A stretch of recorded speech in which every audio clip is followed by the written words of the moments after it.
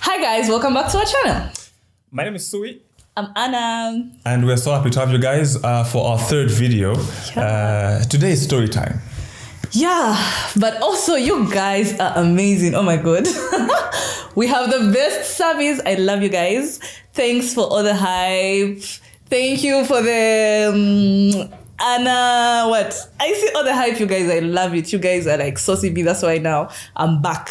So yes, I'm ready to masuka. Yeah, and by the way, this whole formal outfit, you guys, our topic today is serious. Like, it's serious to me. No, he just... I was at work. I just came from work, so that's why I'm dressed like this. And I figured, let's give the people what they want. So yeah, our story time today is about our engagement, like how the whole engagement thing panned out. Yeah. Our engagement actually was in Malawi because my wife had like a workshop in Malawi at the time. That was in 2017. Yeah, 2017 on the 6th of October. 6th of October. Yeah, that was the day of the engagement, you guys. First of all, did you see it coming that period? Were you like suspicious when I said no, let's meet, date? Were you like seeing it coming? Huh? First of all, let me say this. For the couples, the singles, the young couples, one thing people don't tell you about engagements is that 9 out of 10 times people know that they're going to get engaged. People know, like, if anything, some girls even pick up the rings. It's just the truth. Like, let's be realistic. You mean like a lady actually picks out her own ring? Yeah, no, like in some instances, this is just the truth. Many people know that they're going to get engaged. In fact, in Zambia, some people even go to their homes, they reach, they take tumbale, they do all that process, then they come out and then like surprise them with a ring or something. Many times it's not even that much of a surprise. It happens. It's real. It's different situations. It works differently. There's no one rule across the board. It doesn't happen the same. Coming back to my engagement. Well, so that being said, I think at around the time we were getting engaged, we were already settled. It was almost like we were on the same page. So it's not like you just came out and then like surprised, you know what I mean, proposed and then you're not even sure whether I'm going to say yes or no. We were kind of like on the same page. Whether I knew that it was going to happen right there and then, no. Kind of caught me off guard. Yeah. So, okay, for us, like I did it like the untraditional way. Like we took the ring first and then the tumbale later. And I felt like, to me, that was important to do that way so that it becomes a surprise. Yeah. Because I bring tumbale, or for those of you guys who are not in Zambia, anyway, tumbale is, that's a different story. No, it's the lobola, It's like the start the process of marriage, like in our local setup. So anyway, so my wife, like I said, was in Malawi. So I decided to go to Malawi and propose from Lusaka to Malawi. And when I say Malawi, you guys, it wasn't even a long way. It wasn't a long way. It was like... It's not that far. It was Salima. It was like by the lake. The Kabwe of Malawi. The Kabwe so it's of Malawi. like lakeside, Salima. Like most people know Salima, yeah. Yeah, so anyway, I decided to go by bus. I could have driven there, but a friend of mine at the border who told me it's a good idea if you actually go by bus as opposed to going by road because traffic police in Malawi, number one. And then number two, it was just going to be like costly, the wear and tear of the vehicle so brave and whatnot. And had never even done that. And I've actually never been there before. I had to go by road, you guys, to Malawi. Okay, I'd been to Malawi before, but I had to go to Malawi by road in a country I don't know. A language I understand a bit but don't really speak. So here it was. Left home around 5 because I used like the Zambia Malawi. Left home around 5. I was reaching the border at about 5 p.m. Zambian time. So we did everything, passports, clearance and everything, left. So I was in contact with like one of your friends and like like 2 of your friends. I was in contact with them. So like they knew I was coming. They were not sure what time. In fact, one of your friends actually thought I was flying. So like, no, someone come pick up at the airport. I was like, hey, take it easy. We're coming by road. Yeah, because it's what we're used to, you know. Yeah, right. Anyway, so I got to the border at 5, did the clearance. My friend then got me a SIM card. You guys, I just quiet. My friend at the border got me a SIM card and put talk time in there. So when I reached there, I just switched SIM cards. I was calling our friends to organize so that we do the whole thing very well. So 5, I was at the border, and then 2 hours later, I was in Lilongwe. So I was in Lilongwe like around 7 p.m., like 19 hours. And then I reach, and then I find this guy, like I reached a bus station in Lilongwe. So now I had to get on the bus coming to Salima, where my wife, or my girlfriend then was. When I got there... Okay, so maybe, no, let me come in. Now, this whole time... No, but it's also my like, now, my side of the story after this part. So this whole time... So yeah, I was in Malawi for work, and so we're like, you know, by Lakeside resorts, and yeah, so we have like workshop in the evening, chilling. So during the day, I work. Normally in the morning we'll talk, and yeah, we'll obviously like text during the day or something. But that day was strange. We didn't talk the entire day. I'm like, what's going on? I couldn't get through. I even tried calling your line directly. I couldn't get through online. I tried calling your line directly. So now in my head, I was confused. You know, it's like I was going through a state of confusion. I'm like, what's going on? But at the same time, you know, during the day, it's like work. I had a workshop and whatnot. So I was kept busy. But then now evening came. It's evening. I'm still trying to get hold of you. I can't get a hold of you. I'm now chilling, so we have dinner. So like me and my colleagues, you know, in the evening, you know, it's like chill, it's chills, you know, there's like a lakeside bar, chill area kind of thing. So like after dinner, we're there chilling. And because we didn't talk and whatnot, so I was actually, my mood was actually dampened, you know. So I wasn't even in the mood to like sit around and chat and like, you know, be whatever, yeah, merry with everyone.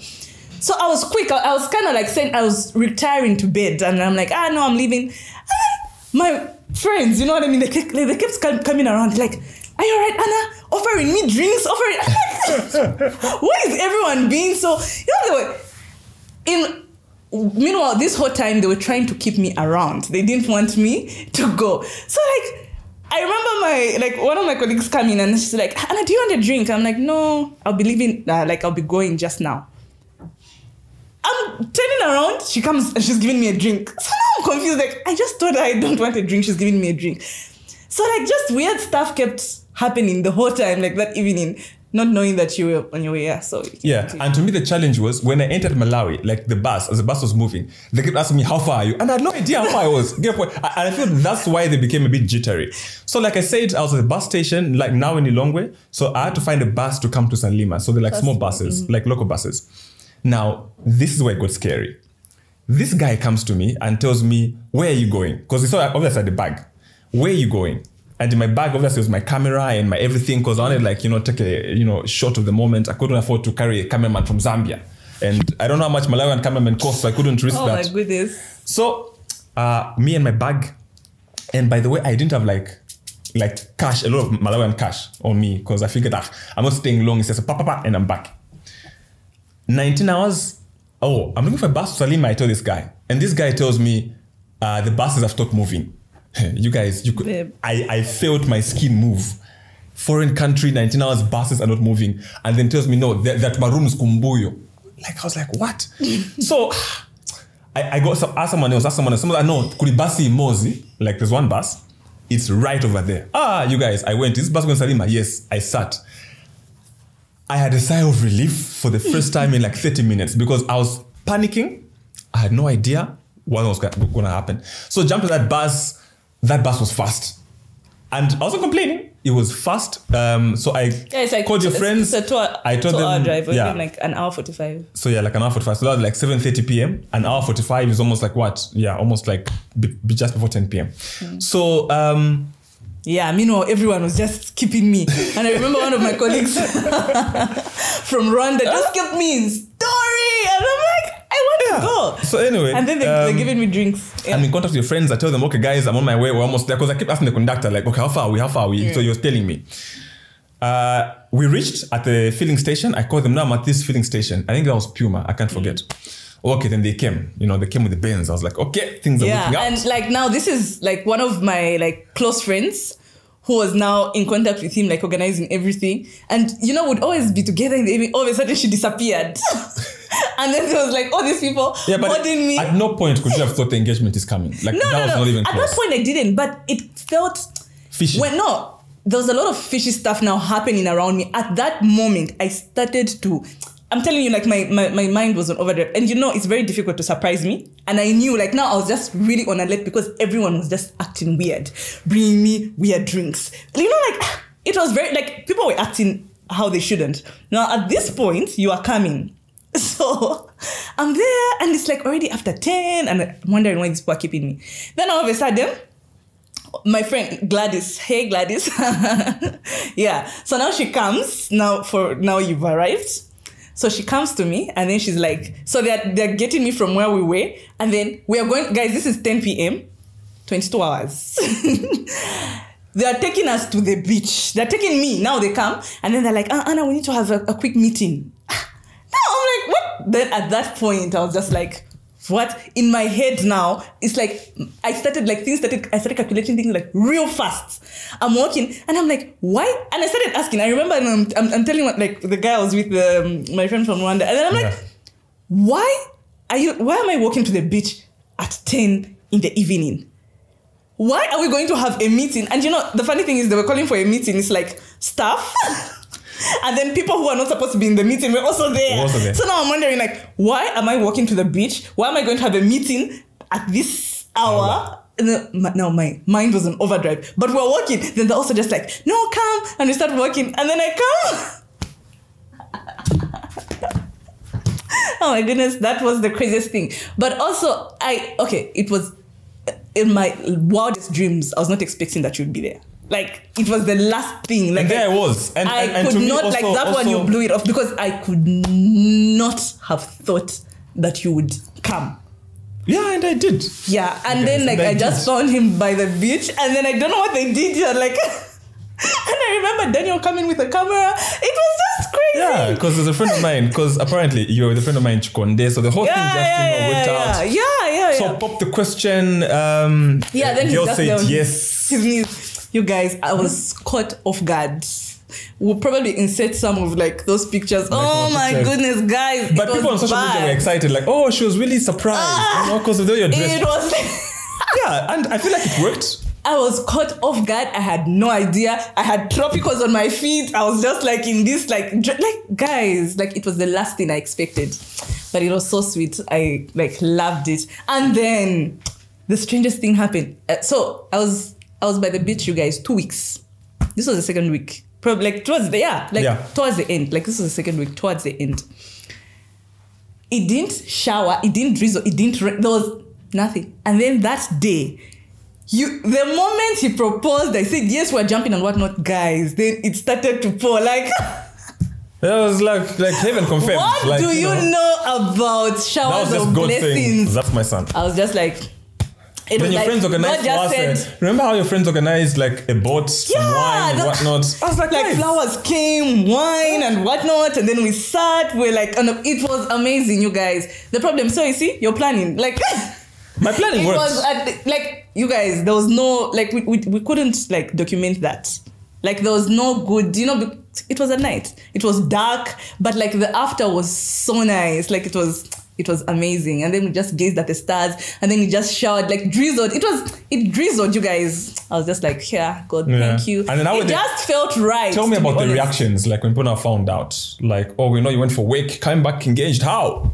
No, my friend. No, it was crazy. It was so crazy. And then like, you're never ready for that, you guys. Like your birthday, you know how your birthday, like your phone is always buzzing with like happy birthdays and whatnot. Your engagement is on another level. It's like 2.0. Like even people you haven't talked to in years are going to talk to you that day. It was something else. But it was amazing. I loved it. Yeah, then I had to share with my friends and whatnot. Yeah, but you put that one off because anything you'd have done in Lusaka, I was going to. Lusaka was making me panic because I was like, what can I do? Yeah, and I was going to find out for one, like, and also I don't like surprises. Like I'm very paranoid. I always ask. Your friends let me down. Your friends let me down because I was always consulting them. Guys, what can we do? What can we do? The ideas were just like weak. Then I was just, you know what? Because like nothing was going to surprise me. I was really going to know. But my friends did a good job in picking my ring. Oh yeah, that's the other thing. So I was saying earlier. What do you mean? We picked, we like picked you the ring. and them. Some people, like I said. So it's usually preference. So some people are very particular. So the guy even knows that. Hey, it's either what she wants or she's going to hate it. So that's why I'm saying some girls actually end up Pick their picking own their own rings. Give it a surprise. Yeah. But also, if you've got like a group of friends, or maybe you're close to your sister, or then your guy can get help from them. And usually that's what happens. So he got help from my friends. Thank you, guys. I loved my ring so much. I was so, it was perfect. And I knew my friends I was like, did you pick this? That was my first question after. I knew then, like, I found out my friends had something to do with it. So, yeah. And that's our story, you guys. I don't know what you think about it. Feel free to post in the comments what you think about this adventurous story. Yeah, you can Zambia tell us about to your Malawi. own stories. Like, what do you know? What do you want to know about, like, these processes? Yeah, we can talk about, the engagement, marriage process. So, yeah, in the comment section, let us know what you want to find out. And then also, I see you guys that giving us, suggestions. I love that. So please keep giving us those suggestions. And yeah, see you in our next video. Thank you, guys. Subscribe, like, share, comment, like. Yeah, click on the notification bell. And please, guys, subscribe. It's free. Mahala. Bye. Bye-bye.